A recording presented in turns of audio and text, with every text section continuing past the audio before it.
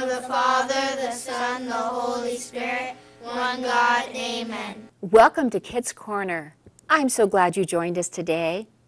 Our story is found in Genesis chapter 24, and it's a great love story of the Bible. It's about a young man who trusted God to give him just the right wife. We're going to see if he loved that wife that God gave him. Oh, you stay tuned. It is so exciting. But first, Eddie has something he wants to say to you. Hello, Eddie. How are you today? Well, I'm not doing very well. I'm just thinking, everybody else seems to know what to do. But not Eddie. Nah, not me. Just can't make up my mind on so many things. And I'm thinking, should I do this? Should I do that? What should Eddie do? What is the best? What is the right? I just don't have a clue sometimes. Well, Eddie, I'm so glad you came today because we're going to learn what a person should do and how they should live their life and how they should make decisions. Why, I'm so glad you're here. Well, I'm glad I'm here too. I always learn so much. And I need to know how to make the right decisions, how to live my life. Oh, I'm glad I came. I'm glad you're here too. All right, hey, I gotta go. I can't wait to hear the story. I love you all. Okay, bye. Bye, everybody. Bye.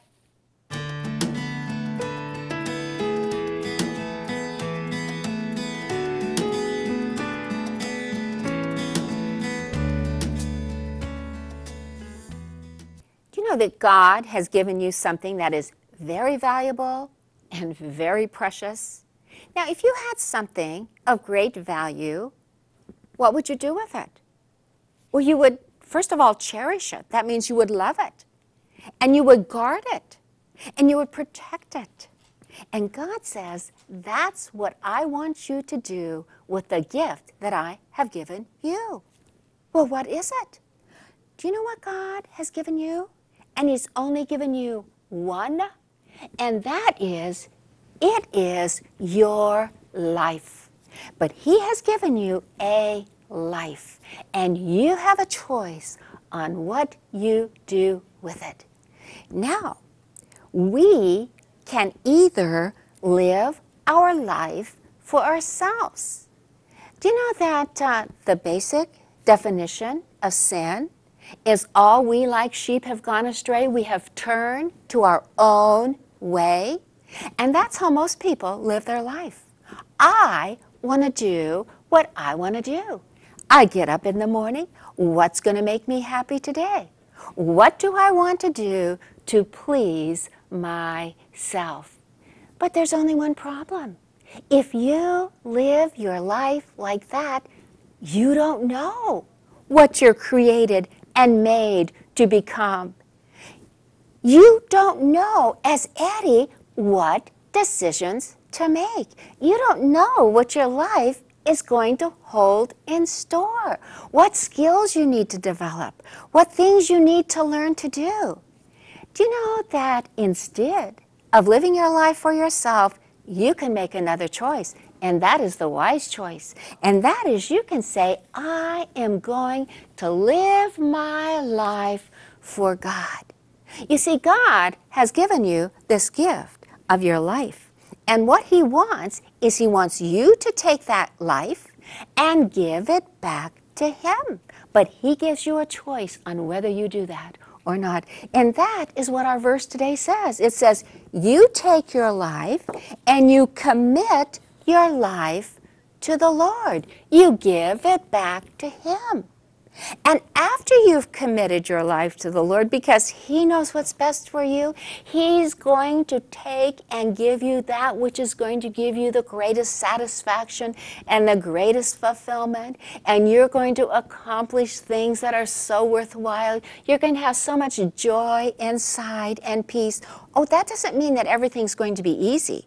No, you have satisfaction and peace in spite of the difficulties. If you live your life for yourself, you're going to have difficulties. If you live your life for God, you're going to have difficulties. But if you live your life for God, then God is going to allow you to accomplish the great things that He has created and made you to do. But when you commit your way, the way you should go, your life, to the Lord, then you need to trust in Him. Don't say, oh, I'm afraid. Maybe He's not going to do what I want to do. Maybe it's going to be something that I don't want. No, trust Him. He's going to lead you in the right way. And it says, and He shall bring it to pass. That which He has created and made you to become, you are going to become. Oh, it is so wonderful. So if you commit your way to God, what does that mean? Well, you're doing the right thing right now. Because first of all, if you do what God wants you to do, first of all, He's given you many instructions in His Word. It's kind of like the user's manual. He made you. Here's how a human being that I have made should live. So you would want to know as much as you can about God's Word. And of course, the first thing that everybody must do is put their faith and trust in the Lord Jesus Christ. That is the very first way that you commit your way to Him. But after you've put your faith and trust in the Lord Jesus Christ, then God says, I have given you a helper.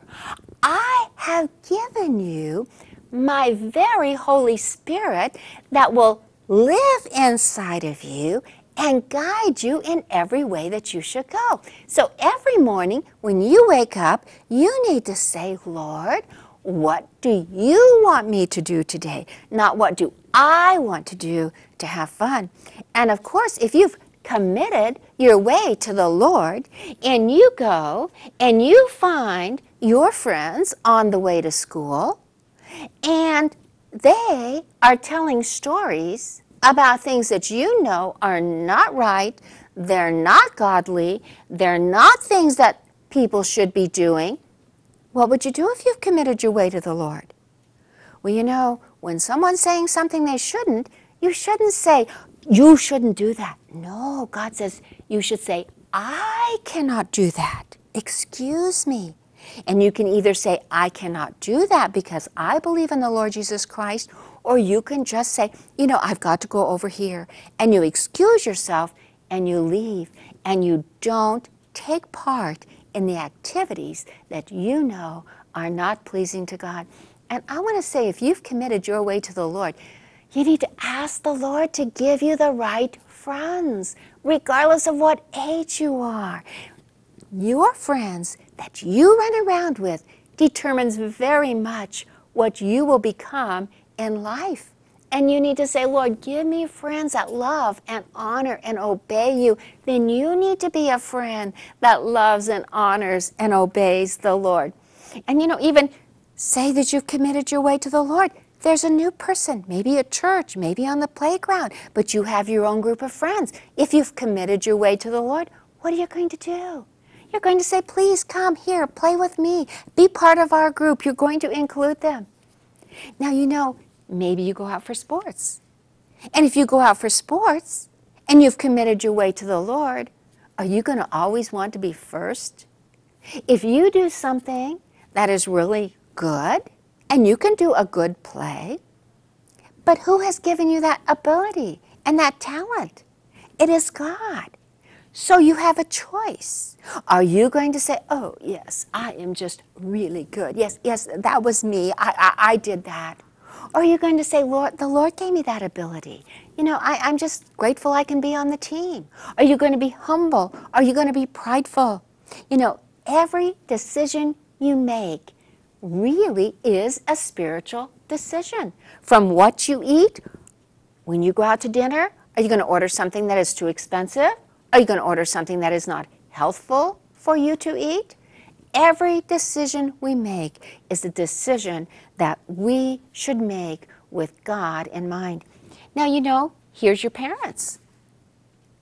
Do you know that I have heard kids say, I can hardly wait to get out from living in my parents' house so I can do exactly what I want. Do you know that you never have a time in your life you do exactly what you want? When you get a job, you're under your boss. You're under the government. When you go to church, you're under the priests and the pastors at church. So we're never a law unto ourselves, and we're always under God. So God says, commit your way. Learn to be obedient. If you learn to be obedient and under authority, then you will be the most creative.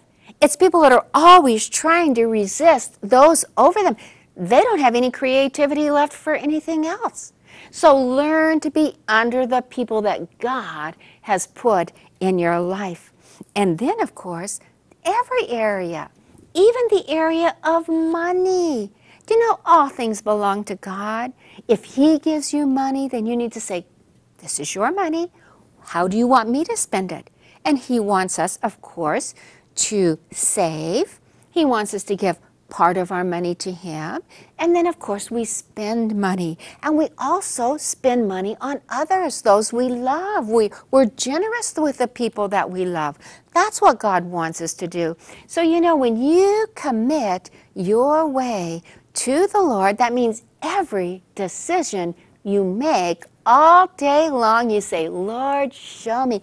And then you trust in Him to lead and guide you, and He will do that. Oh, it is so wonderful that we can put our trust in the Lord. And that is what our verse says. Commit your way to the Lord. And then trust also in Him. He knows what He created and made you to be. He's going to bring it to pass so that your life will accomplish the great things that He has created for you to become. And that's found in the book of Psalms, chapter 37, verse 5. Now the motions we have is commit your way. So you know we're going along. I don't know which way to go. Kind of like Eddie. Is this right? No, this is right. So it's commit your way. We don't know.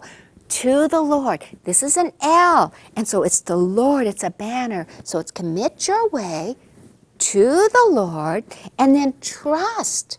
Put your trust also in Him, the Lord, and He will bring it to pass. Now your way will be straight. And it doesn't mean that everything's going to work out like you think it should, but everything is going to work out like God knows that it should.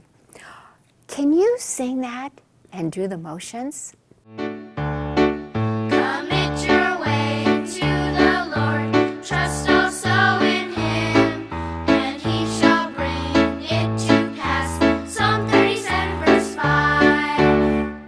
Can you do that one more time? Commit your way to the Lord. Trust also in Him, and He shall bring it to pass. Psalm 37, verse 5. You did a great job. Just do it again.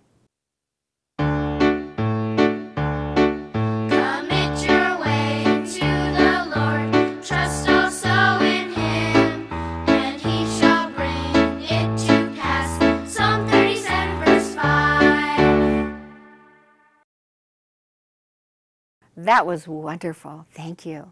Now we have been learning about Abraham.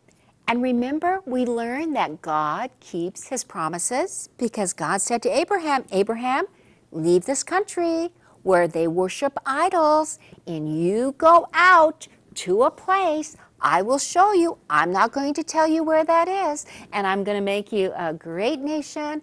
I'm going to give that land to you. I'm going to make you a blessing, and God always keeps His promises. Abraham obeyed. He went out. He did exactly what the Lord said. And remember then that God gave him a son? And oh, he loved that son. It was Isaac, and it laughter. And then God asked Abraham to do something that was very, very hard. You know, the Bible tells us that Abraham loved his only son. And God says, I want you to take that son and I want you to offer him to me.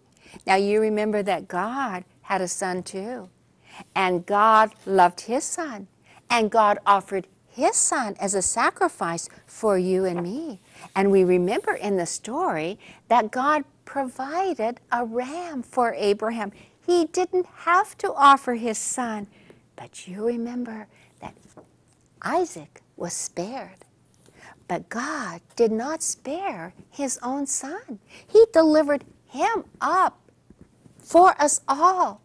He died for our sin so we wouldn't have to die. And oh, God gave his own precious son for you. Well, the Bible tells us that after Abraham had offered his son Isaac, that, oh, they went back home and they had many wonderful days. And they had those many wonderful days, and there was Sarah also. Well, the Bible tells us that Sarah, at age 127, that she died. And so there was just Abraham and Isaac. Well, Isaac was 40 years old at this time. But what do you think that Isaac didn't have? He didn't have a wife. And they lived, though, in the land of Canaan. And Abraham, he thought, I don't want Isaac to marry a girl from the land of Canaan. They worship idols. They worship all these gods that do these things that are not right. They're evil. They really aren't even gods at all. And so the Bible tells us that Abraham, how was he going to find a wife for his son? Well, he did what we should do. He committed his way to the Lord, and he asked God for guidance. Okay, Lord, I need a wife for my son. What should I do? And so the Bible says that God gave him an idea. And so what he did was he called in his trusted servant. And he said to his servant, he says, I want you to make me a promise. He says, I want you to go to the country, not of Ur. He had come out of Ur, that's where they worshiped the moon god, but they had then gone to the land of Haran. He says, I want you to go back to Haran, and perhaps some of my relatives are still there. Now, Abraham's father worshiped the moon god, but some of his other relatives worship the one true and living God. And he says, perhaps they have had a daughter, and you can find a wife for my son Isaac. And the servant says, well, I can go, but perhaps the woman will not be willing to follow me to this land. This land is very far away. She's never been here. Must I take your son back to the land from which you came? And Abraham, he said to him, no, do not take my son back there. And he says, you know, the Lord God of heaven who brought me here, he will send his angel before you. And if his angel cannot convince that young girl to come and marry my son, then there's nothing that you and I can say that's going to convince her to come and be a wife for Isaac. And if the woman, if she's not willing, then you're free from the oath. Well, what do you think Isaac thought? Now, you know what? He knew that his dad had been talking to that servant. Would you want to pick out your own wife? Or would you want a servant that is quite old to go and pick out the wife for you? Well, you know what Isaac did? He committed his way to the Lord. And so he just said, Lord, I'm going to follow you. If this is what my father, remember we said that you have to learn to be under those over you. If this is what my father has decided to do. You've given him guidance. I just pray that you'll give that servant guidance too. So that servant, the Bible tells us that he got right up and he departed to the land. Now the Bible tells us that all of the goods of Abraham he had put into the hands of this servant. This was a trusted servant. Abraham could trust him with anything. You know, if you ever say, well, you don't trust me, it's because you haven't proven to be trustworthy. But he had, and it says that all the master's goods, he went and he took 10 camels. And these 10 camels, he loaded them with gold and silver jewelry. And he was going to go find what? A young woman. And so he also put on some beautiful clothes and some things that he knew that a young woman would really like. And of course, when they were traveling across the desert, they would put old skins on top so they wouldn't see all of the wealth that they had. Well, the Bible tells us that they started out. Oh, I don't have all 10 camels here, but it was a lot. And they went, and the Bible tells us that, you know, it probably took 2 to 3 weeks to go. So as this servant was traveling that 2 to 3 weeks, what do you think he was thinking about the entire way? What do you think he was praying? Do you know, I'm sure he was committing his way to the Lord. And he was trusting in God. And he was saying, Lord, give me guidance. I love Isaac. I love my master's son. I want to pick out just the right wife for him. And I'm sure as he thought, as he was going along, he thought, now what kind of a wife should I get? Well, you know, now I want to say that you know, it's one thing to be beautiful, but he wanted this to be the right person. And so the Bible tells us that when he got to the land of Haran to find the right person, do you think that he was going to go down where all the teenagers were hanging out and where they were just goofing off? And he said, no, that's not the kind of person I want. I want someone who is loyal and someone who is generous and someone who's willing to give up their time and someone who is willing to be kind to someone they don't even know. I want someone who is alert to the needs of others. And so he says, you know, I'm going to have to go to the right place to find that person. So he thought, let's see, where should I go? Well, down by the well, that is where all the young girls would come and they would draw water for their families. That was one of their jobs. And so the Bible says that when he got to the town, that's where he went. With his camels, he went down there. And he thought, now, but there's going to be a lot of girls. How am I going to know which one? So he said, he just prayed to the Lord and he says, Lord, I want to know the right thing to say. You know, kids, you can ask God for every single step you take during the day. That's what he wants us to do. And so he just prayed. He says, oh, Lord God of Abraham, give me success. I know it's going to come from you. And he says, there's the daughters of the men of the city. They're coming out to draw water. He says, now let's see, I want someone who's going to be willing to work and kind of stranger. So he says, yes, please, I will go up and the one that I say, please let down your pitcher that I may have a drink. And then she says to me, yes, of course, here, have a drink. And I will also water your camels. Well, camels, if they're thirsty, they have been known in 10 minutes to drink 30 gallons of water. You know the 30-gallon trash cans are about this high and this big around? that would be 10 of them. There were 10 camels. Even if they only drank 20 gallons, that's 200 gallons of water.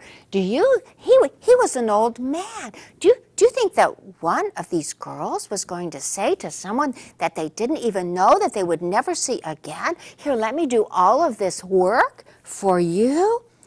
Well, he just said, "Oh, Lord, please, you prayed the right thing to say. Please, the one that I say that to, let her say that."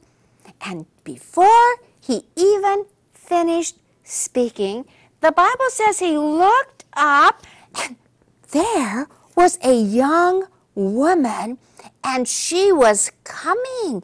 And he looked, and she was very beautiful.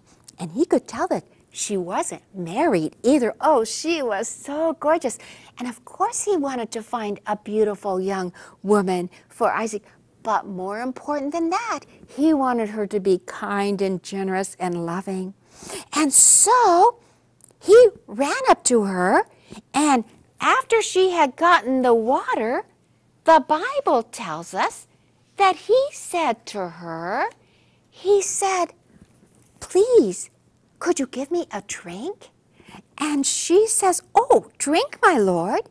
And so she quickly filled her pitcher, and she gave him a drink. And oh, he drank that water, and it was cool and refreshing and wonderful. But what were the words that he was waiting to hear? Was she going to say that? Now, you know, this woman, perhaps when she got up that morning, she thought, nothing ever happens around here. But maybe she committed her life to the Lord. Maybe she just said, "Lord, I'm just going to commit my day to you. Guide me. Show me what you want me to do to serve you." Because when you get up in the morning, God wants you to love, serve, and obey Him. And we can serve God by serving others. And maybe she had asked God that very morning for guidance. Maybe she had committed her way to the Lord. So the Bible says that after she had given that servant a drink, then she quickly said to him, "I will draw water for your camels also until they have finished drinking." Oh, he was so excited. But he didn't say anything. Because, sometimes people will say, "Oh, yes, I'll do that." And then they don't. This was going to be a big job. 10 camels, drinking a lot. Was she going to be willing to do that? And the Bible tells us that she quickly emptied her pitcher into the trough there for the camels. Then she ran back and got more water. And then she emptied it, and she drew, and the camels drank, and she drew, and the camels drank. And she continued until the camels were completely finished drinking. Oh, the servant, though, he didn't say anything. I'm sure he just stood there in awe and amazement, and he was saying, "Oh, Lord." And so the Bible says that as soon as she had given water to all of the camels, and then he got up and he went over to one of the packs and he lifted it up and he drew out, these beautiful bracelets made of real silver. And he took them and he put them on her wrist. And then he took out a ring that was solid gold, and he gave her that ring. And she could tell from the weight of the bracelets and the weight of the ring, this was a wealthy man. And the Bible says that then he said to her, whose daughter are you? Tell me, please, is there room in your father's house for us to lodge my 10 camels to feed them and the servants? And she says, "Well, I am Rebecca. My grandfather was Nahor." And the servant said, "Nahor? I'm the servant of Abraham." Abraham and Nahor were brothers. And I'm sure Rebecca, she must have said, Abraham, we haven't heard anything about Abraham since many years ago. He said, God called me to go out to a place, no, I don't even know where it is, but I'm going to follow God. Why, that's the last we heard of him. That was many, many years ago. And oh, they were both so excited. God had led him. And you know that this man, right there in the public place where everyone was, at the well where the young women were and the men were, the Bible says that he bowed his head and he worshiped the Lord. And he says, oh, blessed be the Lord God of my master. You have not forsaken me. You have brought me all this way, Lord, and you led me right to the house of my master's brethren. And so the young woman, she ran home and she ran and found her brother Laban. And oh, when Laban saw the gold ring and the bracelets, he went out to this servant and he says, oh yes, please come. We have room for you. Yes, please come. Come with us. Stay at our house. And so they all went to Rebecca's house.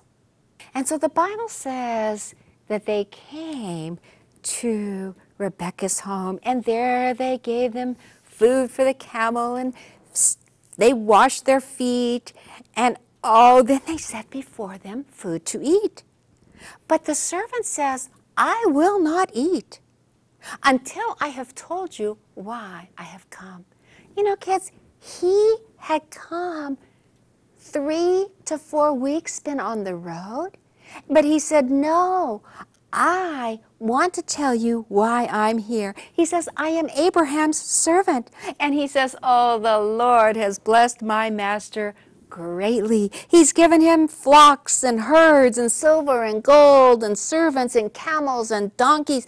You know, this was not the time to be humble about what Abraham had because he wanted to take that young girl back and he wanted them to know that she would be well provided for. And of course, there was Rebecca, and she was listening to all of this. And then he goes on to say, and my master's wife, Sarah, gave him a son in his old age. And he's going to give that son all that he has. And my master says, no, no. Don't you take a wife from those Canaanite women that don't follow God. No, you go back to the land of my fathers, to my family, and you take there a wife for my son, one that believes in God, one that has character. And I'm sure as Rebecca was listening to this, she thought, oh, this is so wonderful. And he says, you know, the Lord said he would send an angel and prosper my way. And when I came, I prayed. I said, Lord, the one that I asked for a drink, have her be willing to water the camels. And I'm sure Rebecca thought, I did that. Yes, I did. I said that. Oh, I am sure she was so thankful that she had been so willing to serve this old man that she didn't even know. You know what, kids? You never know when God is going to use something that you do. In fact, you can know that every time you do something for someone, God keeps track of it. And that's what he wants you to do. Love, serve, and obey others. And so the man says, and this, I believe Rebecca. I believe she's to be the one that is going to be the wife of my master's son. And you know, when she got done, they all said, well, I think this is what we should do. And so they said, yes, she can go if she will. And they said to Rebecca, will you go? And she says, I will go. Well, after he had told his business, then the Bible says that they all sat down to eat, and they ate, and oh, it was wonderful. And the servant, yes, at this time he says, oh yes, I will eat with everyone else now. Well, the next morning, they got up, and Rebecca's family said, could you give her just 10 days to stay with us? And then you may take her? And he says, 10 days? No, my master is going to be expecting me. He gave me a job to do. Now, you know, kids, this servant, he had followed Abraham, we feel, when he left Ur of the Chaldees. He had lived in tents the entire time. Here he was in a city with all the sights to see and the food to eat and the things to do. He wasn't interested in that. He says, my master has given me a job. I am here to obey my master. Oh, kids, I hope you don't get sidetracked. I hope you always remember that the Lord is your master and you always follow him. And so he says, no, we must go back today. And so they said, well, let us ask Rebecca what she wants to do. And so they brought her. Now, kids, when Rebecca left, she never returned. This was a big step for her. She was leaving home. She would be leaving home forever. And so they said to her, will you go with this man? And will you go today? And you know, kids, I hope when God calls you to follow him, that you give the very same answer that Rebecca gave. And God is calling you. God's calling you to follow him, to commit your way to him, to ask him for guidance, to every day do that which he would have you to do. And you know, the Bible says that she said to them all, she says, I will go, and I will go today. And so, you know, kids, now, I didn't tell you, but after they had eaten and they had said, yes, she will be the wife of your master's son, he went to his camels and he brought out, oh, so much more gold and so much more silver and so much more jewelry. And then he knew what she would need to be the wife of the master's son. So he brought out these beautiful clothes and gave her all these beautiful clothes. She didn't have to go shopping for anything.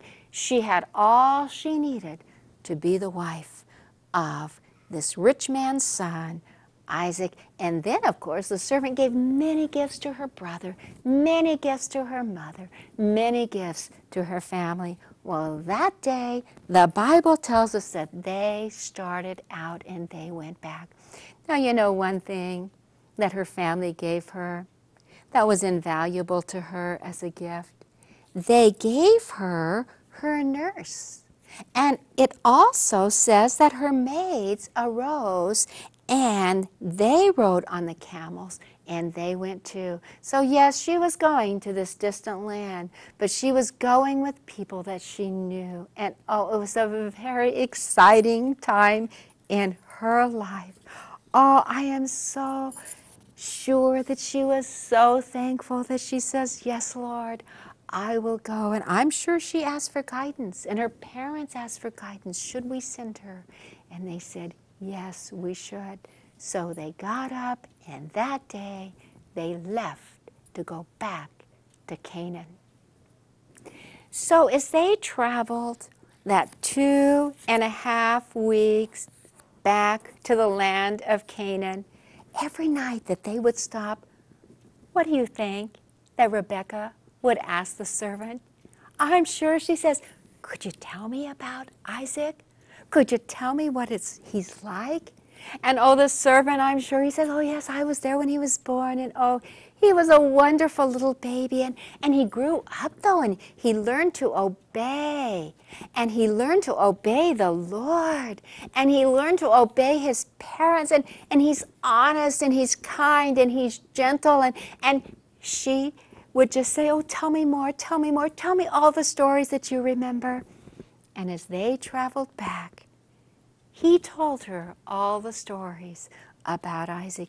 They feel that Rebecca fell in love with Isaac on the way back from the stories that the servant told her.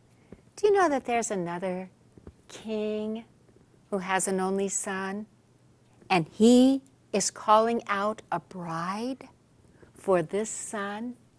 And there is a servant that he has sent down here to reveal to people all the wonderful things about his son, and that is God. He's looking for a bride for Christ. And if you've asked the Lord Jesus Christ to be your Savior, you are that bride. And as we learn the stories that God has told us in His Word, we should fall in love with Him before we even see Him. Well, they traveled for 2 to 3 weeks. And one day the Bible tells us that Rebekah lifted up her eyes, and there she saw out in the field a young man. And the servant said, "That's him. That's Abraham's son. That is your new husband. That is Isaac." And the Bible says that she got down off of her camel. And when she got down off of her camel, she took a veil and she covered her face. And the Bible says that when she saw Isaac, Isaac couldn't even see because of the veil how beautiful she was. But the Bible says that she became his wife and he loved her. And I know that she loved him too. You know why this all happened?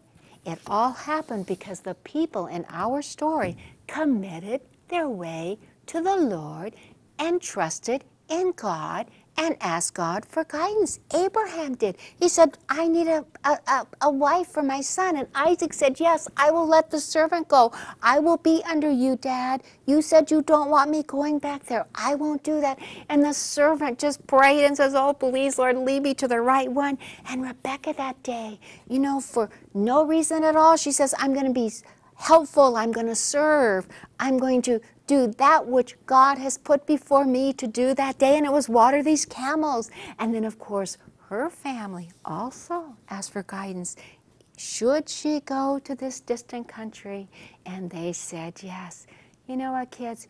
You want to ask God for guidance every day. He's going to lead you. You know what? If you're going to be the right person, you're going to have to let Him work in your heart and change you. If you're going to be in the right place, you're going to have to follow Him. You're going to have to learn to say the right things. If someone's looking for someone that they want, and they were praying for a godly person, but you aren't that godly person, they're not going to want you. You can't say, "Oh, when the time comes, then I'll do the right thing." No, you won't be the right person at that point. You won't be in the right place. You won't be saying the right things, and everybody will know that you're not. And then when you are the right person in the right place, God will use you. And you know that I hope that when God calls you, that you will say exactly what Rebekah said. When He says, "I have a job for you to do. I want you to follow me." Will you say what she did? Will you say, "I will. Lord, I'm ready. I will do. I will go. I will be what you want me to do and to go and to be"? I hope that you do that. I just pray that you will. Now, many of the stories in the Bible show us about God Himself and what He is doing, and this is a perfect example. Yes, we see the story is about Abraham, who wanted a bride for his son Isaac, and so he sent his servant to a faraway country to get that bride. But this is really about someone else. It's about God. Abraham is like God the Father. God the Father is seeking a bride for His only Son too. And of course, His only Son is the Lord Jesus Christ. Yes. And so what he has done is he has sent out into the world his Holy Spirit. And his Holy Spirit is working in the hearts and lives of you and me and others. He's preparing a bride. And of course, if I had Rebecca up here, she would be like us, the bride that God is calling. But God gave her a choice. Would she or would she not be the bride of this man that she had never seen? God has given you a choice. Will you or will you not be the bride of his son? And of course, the Holy Spirit works in our hearts. He wants to purify us and make us godly and make us righteous so we will be a worthy bride. Do you think it's right for a bridegroom to be selfless and loving and giving and have a bride who is selfish and not generous and not kind? No, that's not the kind of bride. And the Bible tells us that the Holy Spirit is working in your heart. You know, as a still small voice, the Holy Spirit tells us this is the way. Walk in it. But you have the choice. You have the choice to say, I will follow the leading, or I know I want things my own way. Oh, be very careful every day, all day long. Listen for God's voice. Say yes to him. Follow him.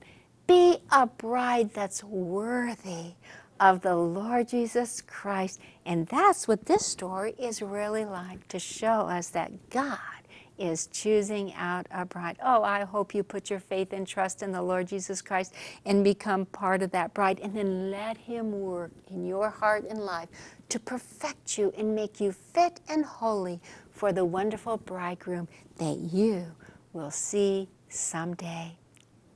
Oh, this was a beautiful story. I hope you enjoyed it as much as I did. I hope you have a wonderful week. I will see you next time. Bye.